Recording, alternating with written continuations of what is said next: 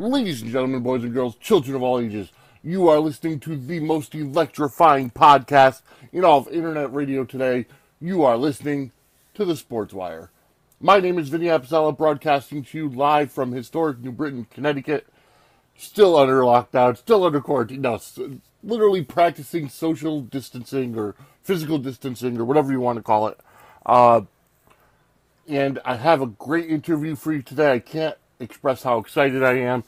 Guy Evans, the author of Nitro, the incredible rise and inevitable collapse of Ted Turner's WCW, will be on the line with me today, doing a great interview. We've been planning it since, I think November of last year, and it just hadn't worked out. So, therefore, seeing as everybody is under this social isolation, stay-at-home order, we figured we might as well do it today. I got in touch with him, and he said that he was free this morning, so that's what we're going to do. Can't wait to talk to him about the book, but also to kind of get into his, his backstory, how he became a wrestling fan, how long ago he became a wrestling fan, what made him write about WCW. Will we see any books in the future, like maybe one of ECW and diving deep into ECW? Although, diving deep into ECW means talking at length with Paul Heyman, and, well, Paul Heyman is not always the most credible source, as as has been evidenced in many documentaries. But I digress. I would love to see more books come out from him, because he comes at it unbiased, whereas The Death of WCW, which was written by, I believe, Brian Alvarez, very, very slanted against WCW, very slanted against major wrestling in general, with the exception of AEW, because all those dirt sheet writers are AEW fanboys. But I do enjoy this book, Nitro, because it was fantastic. And I've been singing its praises since I read it. Having over 120 interviews with key people from both WCW and Turner Broadcasting, he put his work into it. He did his research.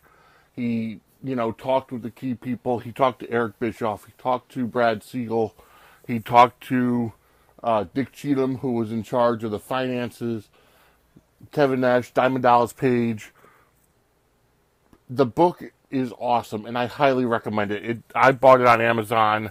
I bought it on, Amazon got it delivered, and it was absolutely fantastic. So I definitely recommend you going out and buying it, because it's just an awesome, awesome book. So, after the break, I will be back with Guy Evans on the line, talking about Nitro, the incredible rise and inevitable collapse of Ted Turner's WCW, with the author, Guy Evans. I'll be back, ladies and gentlemen.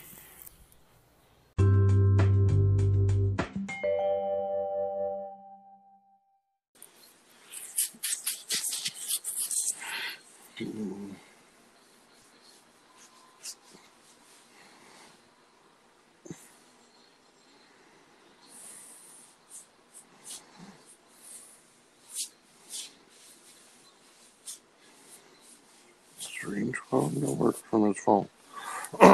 Works for everyone else's phone.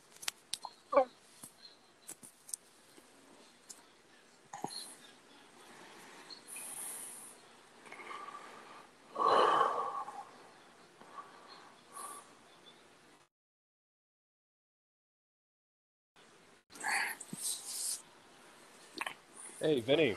All right. How you doing, good. Guy? Sorry about that. How's everything? No, not a problem at all. Everything is going well. Awesome. Thank you for agreeing to... Oh, you're breaking up a little bit. Can you hear me? I can hear you, Sorry, yes. you broke up a little bit. You can hear me okay?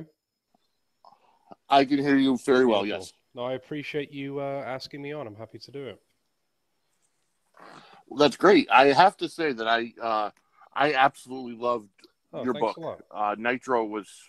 it was fantastic, which is why I've been singing its praises ever since Yeah, I yeah, read no, I it. appreciate that. It was a lot of work that went into it, so makes it worthwhile when I hear stuff like that, you know?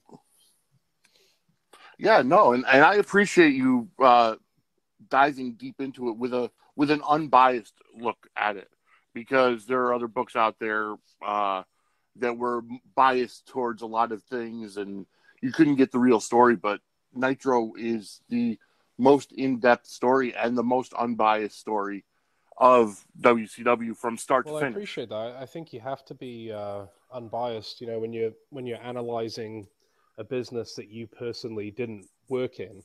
You know, I mean, I as I've Right, said before, you know, I never had any prior contacts in the wrestling business, never worked in the business. So for me to come in and say, well, here's what I think went well and here's what I think didn't go so well, I mean, there's not much relevance there to what I'm saying, and I don't think that that would be particularly interesting to read. So I think there was no other way to do it really, but let the people involved tell the story. You know what I mean? I agree. But before we get to the book, let's kind of start with your history. How long have you been a wrestling Okay, fan? so we're up and running, Vinny. Just so I'm sure. Yes, yes, we are. Okay. All right. Good to know. I suppose, you know, like many other people, you know, I was made a fan through the wrestling boom in the mid to late 90s. Obviously, as you can probably tell in listening to my voice, I grew up in the UK. But even in the UK, wrestling was a huge thing during that time and very much a mainstream phenomenon during the late 90s, especially. Mhm. And that's when really I was introduced to professional wrestling and followed actually both WCW and the WWF very closely at that time. But again, like many other people, once WCW went away, that was really the extent of my interest in wrestling. You know, I just kind of moved on to some other things and instinctively knew that it probably wasn't going to be quite as entertaining as it was in the past. Right. And it wasn't until years later, almost a decade later actually, that I started really revisiting some of those times and really thinking about WCW again and looking at some of the documentaries and books and accounts of the story that have been put out there. And I suppose I had a lot of questions as a fan who followed it so closely back then that I didn't particularly feel had been adequately answered, at least from my perspective. And I thought, you know what, there's a lot of good stuff that's already been done on this subject, but I think there's probably quite a bit more to be uncovered. And so that's what really got me started on this journey. And we're all thankful that you did that. Well, I Uh, appreciate it. but so you stopped wrestling after the Monday Night War, and what you did, you weren't one of the people that was particularly a fan of both WCW and WWF, or uh, why didn't you transition to stay watching to the WWF at the time? Did you watch any of the Invasion angle or any of the bigger name WCW wrestlers going over to WWF? I did, yeah. I think, in fairness, I probably stuck around for about a year or so. Okay, You know, I remember the NWO Invasion or short-lived, you know, storyline in right. 2002. That was probably around there. Was probably when I sort of checked out for a while. Um, Okay, I think in retrospect, you know, again, I wasn't alone in this feeling. Obviously, I think there was an awareness that without that competitive um, situation between the two companies, right. you know, I felt that the programming wasn't going to be as compelling as it had been in the past. And I think, you know, up until very recently, you know, when AEW has come into the mix and at least shook things up to some extent, although I think certainly nowhere near the level of competition that we saw in the time period that we're talking about. But up Mm-hmm. until very recently, you know, wrestling fans have obviously bemoaned the fact that you've gone more or less 2 decades without any real competition for the WWE than WWF. So I think, you know, just having that awareness that the weekly competition was no longer happening, you know, I sort of felt like it probably wasn't going to be the same as before, and so that's kind of why I checked out. Okay, and I understand that, because I mean I've watched wrestling, throughout the entire time, but there was a time, where it wasn't as big of a priority. Like, I always kept Yeah. up with it, but I wasn't glued to the TV every Monday night, like I was during the Monday Night War. Mm-hmm. I literally had two TVs in my bedroom where I had Nitro and Raw on side by side, and just changed the volume when I saw something good. Yeah. But yeah, you're right. Without competition, there was nobody chasing Exactly. WWE, so they didn't have to worry about doing better writing angles and then going to the PG era. Mm-hmm. Uh, I completely agree with you, and I think by the ratings nowadays, uh, a lot of people felt the same way No, during the. definitely, and I think in terms of just the relevancy of wrestling on a mainstream level and what it means culturally, I mean, it's more or less night and day. I think when you compare what it was like back then to what it is now, and obviously there are external factors that have influenced that as well. I don't think it's entirely everything to do with what's happened in the wrestling business. I mean, certainly the culture itself has changed, media has changed, Mhm. the way people consume content has changed. So that there are many things that go into it. But I think a lot of wrestling fans, again, especially perhaps people like myself who were made a fan during that time, or perhaps shortly before that time or after that time, have a certain wistfulness of when things were really really hot, and wrestling was really a part of mainstream pop culture. And I'm not so sure that you're ever going to see a situation like that again, at least not in the near future, unfortunately.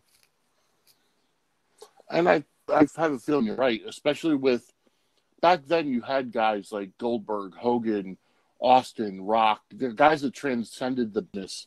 Exactly. Nowadays you don't have that. John Cena's on his decline. Undertaker's on his decline, although Undertaker was never one of those guys that transcended the business. Uh, Roman Reigns is not, again, not at the level that we saw guys rise up. Like, you don't see TV guide covers wrestlers anymore. You don't see guys making the transition uh, that you can go. Well, that's what so and so does, because they still go back to Hogan, Goldberg, Austin, DDP. The guys that had transcended the business, and I feel like you're right. There isn't that mainstream appeal anymore. Well, I've heard the phrase used before, which I think is a particularly instructive phrase. You need people who can appeal to the entire couch. So if you imagine a Yep. family sitting down to watch a show, and you think about some of those names that you mentioned, and throw in, the Ric Flairs of the world and the Hulk Hogan's of the world and so on. There was something about these people, these characters that resonated, with a young fan, with a teenage fan, with someone who's a young adult, someone who's a parent, maybe a grandparent, to varying degrees, certainly, and at different times, probably more so to certain people, in terms of their demographics. But um, again, I think unfortunately today, and this is where I'm going to inject some of my personal opinion, because as you know, I try not to do that, in the book. I think you have a lot of people who resonate very strongly with the wrestling audience, but unfortunately, to use your word, fail to sort of transcend beyond those borders and appeal to people who aren't wrestling fans. And one of the things I know many people in the business are concerned with, and I share this concern as someone who wants to see wrestling do well, is how easy it is nowadays to create new fans. I think we can Mm-hmm. all see that there's a fairly significant section of fans who are extremely loyal, and will follow their favorite wrestlers and follow their favorite companies, and keep watching over a long period of time. I think there's a subset of fans that has been created in the last few years who follow it very fervently and passionately.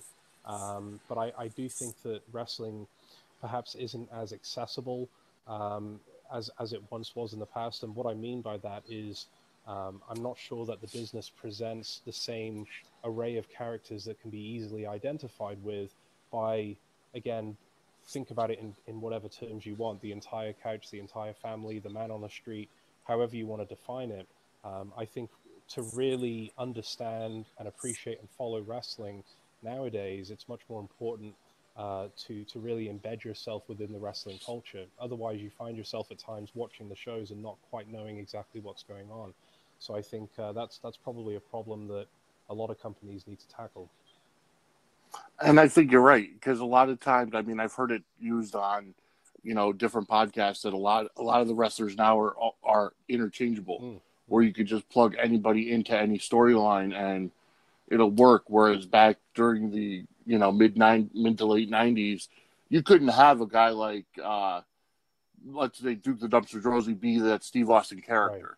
right. You couldn't have you couldn't interchange people out because they had their own personalities, they had their own gimmick storylines, and it was special to that person. Mm, And I agree with you.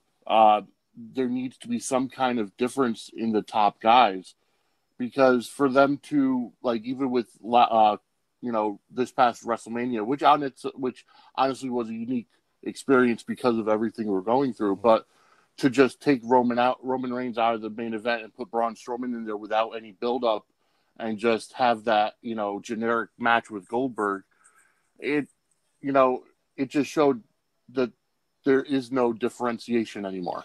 yeah, and I think as wrestling fans, a lot of times we have a hyper focus on the creative aspect of wrestling, and we sort of think, well, if someone was to come in and really deliver some cutting edge storylines and start doing some more interesting things from a creative standpoint, maybe that would kick everything back into high gear. But I think the reality is, and I think again you come to this conclusion when you look back upon the time period we're talking about today and what the book focuses on, is that wrestling, like many other forms of entertainment, really is a personality driven, star driven business. I think that is the most important factor at play. Now, when you're able to combine someone on the level of a Steve Austin or a Rock and give them material which is up to par with their personality and really bring out their best character traits, I think that's when you're really onto a winning formula. But I don't think you can attach, supposedly brilliant creative ideas to someone who's not on that level, or someone again to revisit what we've just been talking about, someone who doesn't resonate fully with a mainstream audience. So the bright side to that, I suppose, is it only takes one individual to come along, and no one necessarily knows when that could be, but it only takes one person to come along who presents something that we haven't seen before and really develops a personality and a personal brand um, that can sort of take wrestling to that mainstream level again, and things could change. It only takes one person to do that. So I think that's what we're all waiting on, is who is going to be that next, Hulk Hogan, Ric Flair, Stone Cold, The Rock, etc., etc. And so I suppose that's kind of the positive thing out of all of this. You're absolutely right. Well, let's transition into Nitro and the book. Hmm. And um, I got to say, you really put in your work. You put in your research. You did over 120 interviews Hmm. with former WCW and Turner Broadcasting personnel. Uh, what made you decide? I mean, I know you touched on it briefly. Hmm. Um, but what drove you to um or should I say how did you start with the connections Mm. to get those 120 interviews? As you said yourself, you didn't have any connections in the professional wrestling world. Yeah, I honestly, I've called it before, kind of a domino effect. I think it was a situation where the more people that I spoke to, the more people I was introduced to, the more angles I was introduced to, so to speak, that I hadn't previously considered in terms of some of the content and what I could be writing about. So I think I started really from a very honest place, which was, I felt that this was a fascinating time period, a fascinating subject. You've got a wrestling company that's owned by this corporate behemoth, and many of the executives within this corporation obviously have a an open disdain for this particular product. At the same time, it's their highest rated form of programming, so that's very interesting. You think about some of the personalities at play. Ted Turner alone is a fascinating case study, and we haven't even got into the wrestling side when it comes to personalities. You think about some of the elements to the story, as I touched on earlier, that hadn't fully been explained, I think, in the past. We'd heard about all of these shadowy figures, whether they be, Jamie Kellner or Harvey Schiller or Stu Snyder, Brad Siegel, people of that ilk, that as fans we had kind of heard about before, but never really heard their side of the story. And so I started from, again, quite an honest place, which is, hey, I'd like to find out some answers to these questions, and I'd like to sort of fill some of the gaps here. And I'm just going to talk to as many people as I can and kind of see where this goes. And I think it wasn't until about 6 months in that I fully came to grips with, okay, I understand exactly what this story is all about now. I understand that a primary driver in this story is going to be exploring the relationship between Turner Broadcasting and WCW. And that's really going to be my starting point in terms of focusing on this era. So it wasn't as if I kind of sat down and had this master plan from day one. Here's exactly how I'm going to do it. Here's exactly who I'm going to talk to. I really started with a totally blank canvas. Tried to have no sort of preconceptions or conclusions in mind before I started, and I really just let the people who were there and also the evidence sort of dictate the direction that I went in. And what I mean by that is I was very fortunate to have access to a lot of company materials which have really just been under lock and key for about the best part of 2 decades. Talking about things like financial statements and memos and internal company documents. And I was really able to utilize those things and kind of cross-reference with what I was getting from the interviews, and use all of that in concert to shape the direction that I went down. So that was really the approach that I took. It was something that evolved, I think, pretty naturally over time. Great. And so that's great, and it greatly describes your mindset into going into it. And I like that you approached it without any preconceived notions. And I got to say, even and a lot of people, we learned a lot from the book. Like, I didn't know about all the shadowy figures. I knew some of it Mm-hmm. just from listening to podcasts or even watching some documentaries, but I didn't know all of it, and it really went into went into it, and you can tell the research that you put behind it. Uh, who was your first contact that you reached out to that you were able to agree to do an interview with you for the book? Yeah, this is funny because this is probably a name I think some people listening will be familiar with, others not so much. There was a guy by the name of Rob Garner who was one of the VPs with WCW back in the day, who, for Mm-hmm. whatever reason, was the first person that I spoke to. And I don't necessarily know if there was any rhyme or reason to that. I think that was just more of a matter of scheduling. Mm-hmm. Just so happened that he was the first person that I could get on the schedule. And, I remember doing that initial conversation with him. This was in January of 2015. So Mm-hmm. Wow. the book came out in July of 2018. And so, Mm-hmm. there's a 3.5 year lapse there between the first interview and publication. And, I remember just learning a lot and gaining a lot of insight from that interview. And that really inspiring me with confidence that there's something to this. There's obviously some kind of a yearning or a desire for people to want this story to be told in hopefully as objective a manner as possible. You have to obviously qualify that with an understanding that everyone, subliminally or subconsciously has some kind of preconceptions or notions about anything. It's impossible to Mm-hmm. completely separate yourself from that. But I think you try to consciously remind yourself that, hey, this is something where I'm going to let the data, the evidence, the facts, the figures, the people who are involved, drive this story and try to lay out as many different perspectives as I can to the reader, and then basically put them in a position where they can make up their own mind about things. And so I remember talking to Rob, and I remember he was so enthusiastic that that I was doing this book, and he said, I've really not done any interviews on this subject since WCW closed down, but he said, I think it's time now. I think I'm ready to open up and talk about this. And I think he was frustrated with, as we discussed, some of the documentaries and some of the coverage of the story that had come out. And so that was another factor that really helped me, I think, in putting together this book was the timing factor. I think that this came along, I think, at a time where people were willing to open up maybe more than they had in the past. And so I'm not so sure a book like this could have been produced in, say, 2005, 2008, pick a year. I think, quite honestly, it had to be this amount of time that's gone by for people to really open up. Absolutely. Did you have to kind of prove yourself? Did you have to prove to a lot of especially the talent guys like Kevin Nash, DDP, Eric Bischoff? Did you have to prove that you weren't, just a fanboy trying to get an interview, but that this was a legitimate attempt at getting the story out there? I would like to think, Vinny, that sort of became evident in the first few minutes of the interviews that I conducted. I think most people got a sense that, this is a legitimate project, that I'm coming from it from the standpoint of curiosity, really, just wanting to find out exactly what happened and wanting to try to involve as many different voices as I can.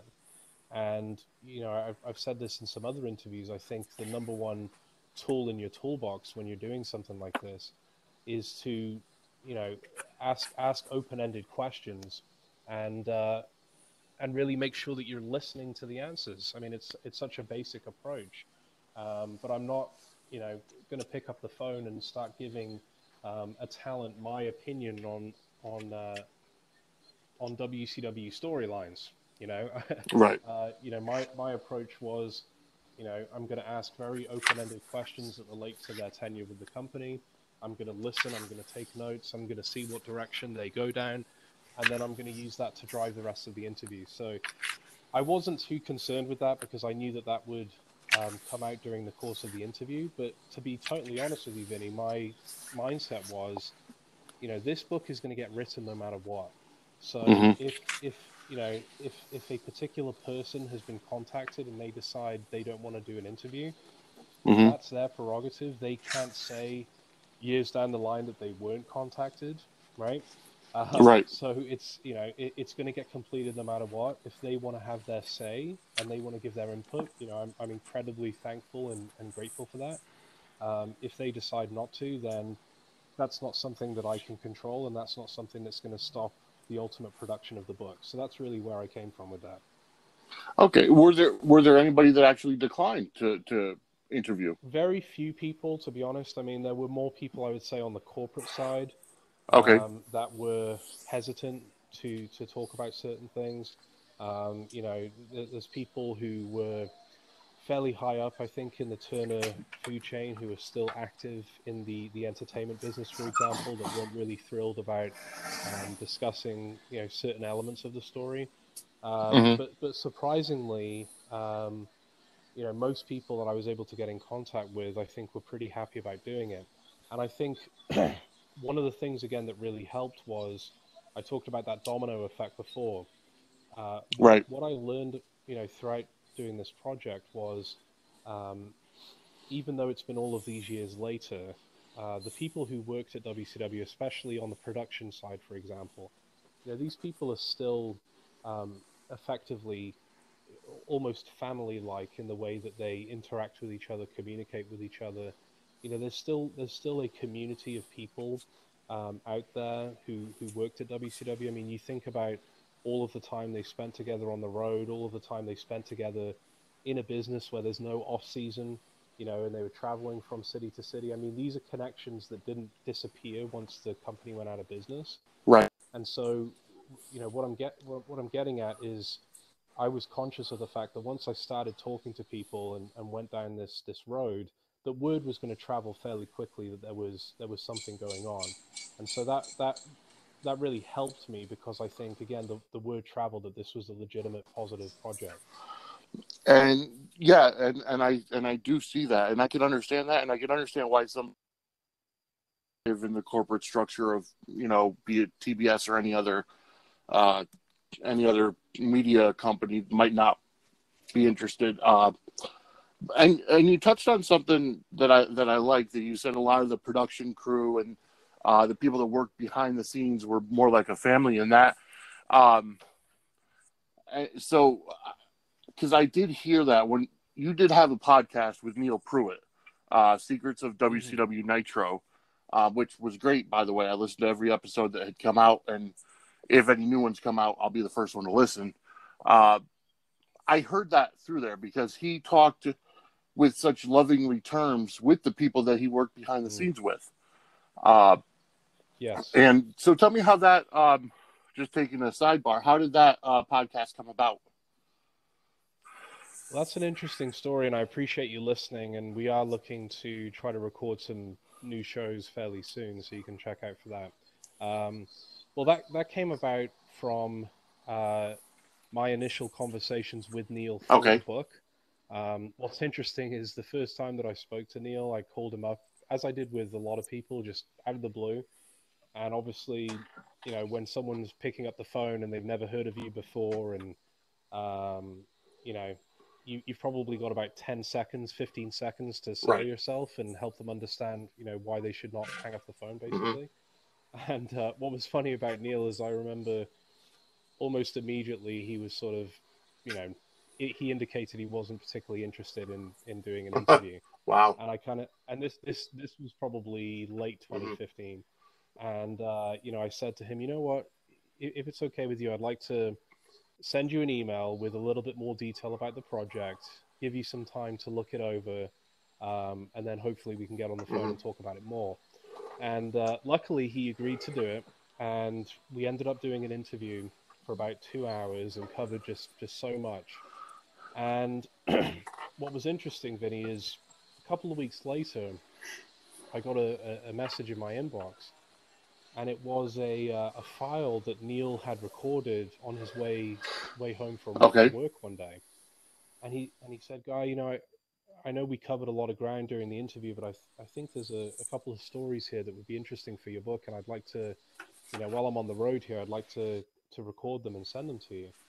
And as I'm listening to this, I said, first of all, I really appreciate the guy doing Right. this, but also, I think wrestling fans need to hear some of this stuff. I mean, he's talking about working with Roddy Piper and Ric Flair and Steve Austin, and some real, behind the scenes stories and nuggets that only someone like him in that position would know.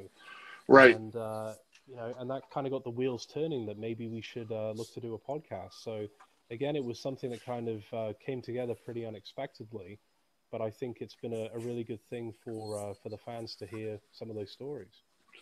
Oh, absolutely. And his voice actually lives in infamy as being the voice of the NWO. Uh, Correct. with the following announcement has been paid for by the New World Order, and it's still used to this day on WWE programming when they need to talk about the NWO. That's right, and he was the voice of the NWO. He obviously produced a lot of those segments, and if you read the book, you'll really learn about his role in defining the look and feel of a lot of those segments, including the black and Yep. white, which everyone talks about and remembers so fondly. So he was very instrumental in a lot of that stuff, and as a result, he's held in pretty high regard by a lot of those people today. So he's a fascinating guy. He's an extremely creative, very smart guy. And as you said there, Vinny, if people out there haven't listened to it, if you just type in Neil Pruitt, which is Neal Mm-hmm.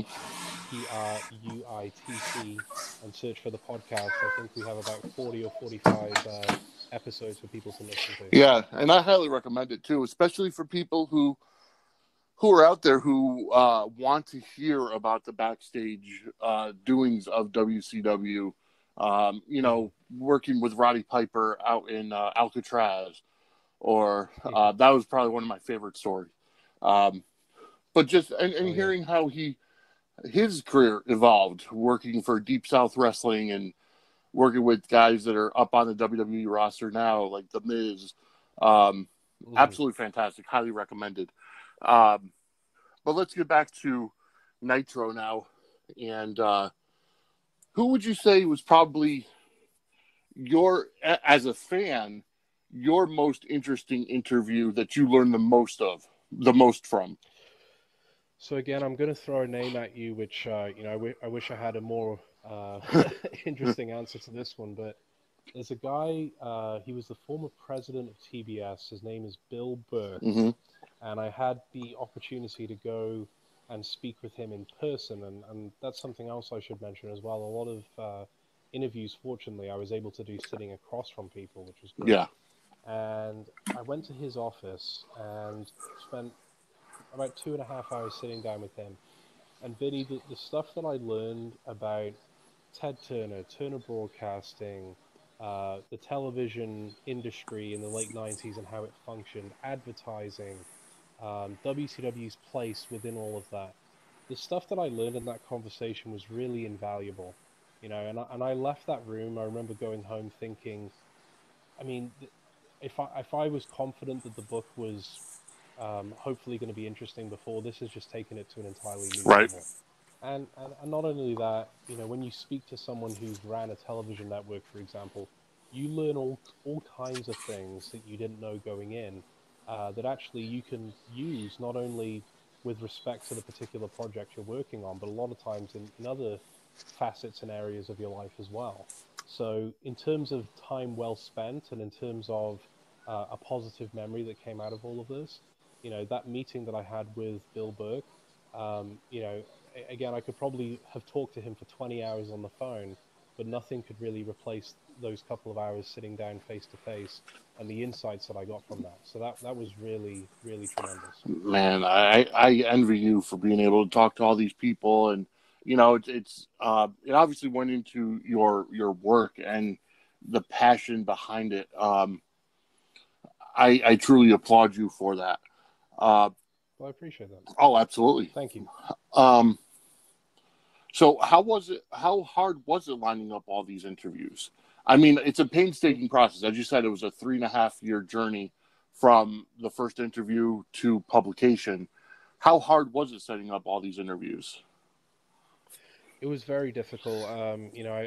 There were certain people, and I don't mean to dramatize it more than I have to, but there were some interviews that actually were an 18-month Mm-hmm. process in terms of getting someone, from the point of making initial contact to getting someone to actually agree to be Right. interviewed. And it wasn't as if I was, calling them every single day, pestering them around the clock. I mean, you check in sporadically and, touch base with people and see if everything's still on track. There were some people who were available fairly immediately, but as I say, there were some of the more higher profile names. There was a lot of work that went into that because, again, you have to think about it from their perspective. What incentive did they necessarily have to take this interview? Right. Right? I mean, it's not immediately clear what they were gaining from it, other than helping this project. Some people had been burned in the past with granting interviews, and all of a sudden, the end product doesn't quite resemble what it is that they actually Mm-hmm. said. And so you have to kind of go in with kid gloves with some people with that knowledge in mind in terms of how you present what you're doing and how you explain it to people. So, I wish there was like a website or a database I could just log on to that says, here's a complete list of Turner and WCW employees. Click here to, email all of them. That would have been great. Right. But unfortunately, it was for every single person, there was quite a lot of work that went into it. And it was, and I can imagine it being a painstaking process. Absolutely. Especially some of the people that are still active in, I mean, for the most part, everybody that you interviewed is still active in some aspect of entertainment, be it wrestling or television. And I can Mm-hmm. imagine going around their schedules and trying to get things done. Um, and just reading the book about, you know with all the legal stuff that you were able to get into, then, and like you mentioned, all the, the legal workings, the legal documents and the memos and everything, and you put them in here, you know word for word, as you know just to give readers the insight into what actually was going on Mm-hmm. behind the scenes, and not necessarily, and yeah, behind the scenes of the company. That's right. And what was amazing, Vinny, is, sometimes you would interview people and have, well, for whatever reason, a certain connection or rapport with them. And some people would say, you know what, I've really got a good feeling about this. I feel that you're approaching this in a good way. Let me go into the attic or go into my basement. I think I've got some files, some documents laying around um, from my time at WCW. Let me see what I can come up with. Hmm. And I was amazed by that, because I, again, going into this with a totally blank slate, blank canvas, had no conception that that could even be an end result. So some of the best things that you see on that note in the book, Right. a lot of that did come obviously from my own digging, but some of that came from some very helpful and very kind people who were just willing to contribute to the book. So I'm very, again, very grateful for that. I got to say, one of the names I learned about, like, I never heard of this person. I never heard of a possible a coup with this person taking over at one point. Lenita Erickson, um, trying to capitalize. And, I really love the story that you tell about her and her involvement in WCW, how, she was hired on and immediately Hmm. JJ got a hold of her and that they were looking to have a coup of taking over W. Sorry, you cut out a little bit there, Vinny, but I think I got the question. Lenita Erickson, that's a name that has come up a lot in doing some of these interviews, and as you mentioned, she really plays a very important role on the back end of the book in terms of influencing ultimately what happened with Right. WCW. And again, that was simply a case of, I knew who she was going into the Mm-hmm. process, and I knew that this was someone that I needed to talk to, and had heard her name come up in some conversations, but certainly didn't know the extent of her involvement and ultimately how important it ended up Right. being. And that really developed over the course of several conversations with her, and her saying, again, similar to what I talked about earlier, her saying, I think it's time for me to open up about some things and kind of tell my side of the Right. story. And so it's been really fascinating to see people's reactions to that. Yeah, my jaw dropped when I read about that because I that was something that was never ever brought to light that I had ever heard of. Um, Hmm. so the success of the book by Eric Bischoff on Weeks, and he's been, he's the one that said, this is probably the most comprehensive, in depth, and truthful documentary book about WCW. So to receive high praise for like that from the guy who used to run the is impressive. So I want to just congratulate you for that because the book was absolutely fantastic. Uh, Well, I should say on that one, Vinny, I do appreciate your kind words, and I think with respect to Eric Bischoff specifically, the word that I've used in describing my sort of perception of what he said, I think it's whatever people think about him, and obviously fans have sometimes very strong yep. opinions about him. I think it's rather commendable if you think about it that this is a book that, as he has said, I think presents some content which at times is not too flattering to read Right. about himself, and includes some stuff in there that I'm sure he'd rather not read about. And not everyone who was asked about Eric Bischoff had the nicest things to say. But to be able to separate that from his wider Mm-hmm. analysis of the book, to be able to say, well, yeah, there's some stuff in here that I really didn't enjoy reading, but I'm not going to let that take away from my overall impressions of the project. I think again that's pretty commendable because most of us in the same situation, if we were reading a book about a company that we worked for, and there were a lot of stories and anecdotes and factual information that really didn't make us look so great. I think the natural human tendency is to say, well, it's a bunch of BS, it's a bunch of lies, it's propaganda, it's someone with an axe to grind. And so again, I think it's very commendable, and I have a lot of respect for the very kind things that he said about the book, both to me personally and to his listeners as well. So that's been Absolutely. really amazing. Do you have any other books coming down the line that you're in the middle of writing now, or some that you could tell us without, crossing any any boundaries or whatever?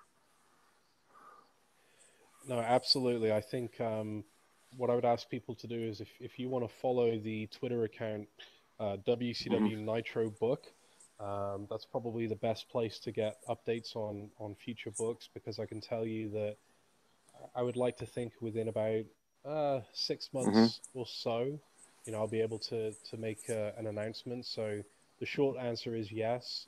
There's definitely something in the works.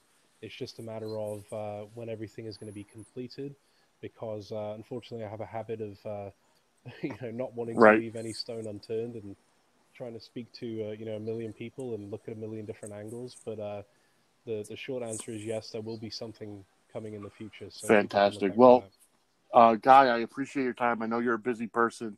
I mean, during this stay-at-home order in 95% of the country, 95% of the world, I Hmm. should say, um, I know we've got nothing but time on our hands, but with the beauty of technology, we're able to connect via phone, computers, Skype, what have you. And I want to respect your time constraints and everything. So I want to thank you for coming on. It's been a great conversation. Um, I will be looking forward to that book announcement in the near future. And where could, besides WCW Nitro Book, where could people find you on social media? Yeah, thanks, Vinny. And again, I do appreciate the invite. And anytime you want to have me back on, just please give me a shout. You know how to get in touch with me. Um, People can follow the Twitter account WCW Nitro Book. In terms of where you can get the book, there's really two different places. There's wcwnitrobook.com and also Amazon. So regardless of what country you happen to be in listening to this, if you just put in WCW Nitro book. The full title is Nitro: The Incredible Rise and Inevitable Collapse of Ted Turner's WCW. But if you put in WCW Nitro book on any of the Amazon sites, it'll pop up there. You could read the reviews for yourself. You can look at some of the comments from other readers, and we also have an audio book which just came out, which right now is only available on wcwnitrobook.com, but will shortly be on Audible. So we're just waiting for Audible to finalize that for us. But that should be coming in the next week or two as well. So again, Vinny, thanks a lot for the invite, and anytime you want to do it, just Okay, let me guys, know. thank you very much for your time. Enjoy the rest of the stay at home, stay safe, and keep your hands washed. Same You're to you as welcome. well. Thank you. Thanks, Vinny. Bye-bye.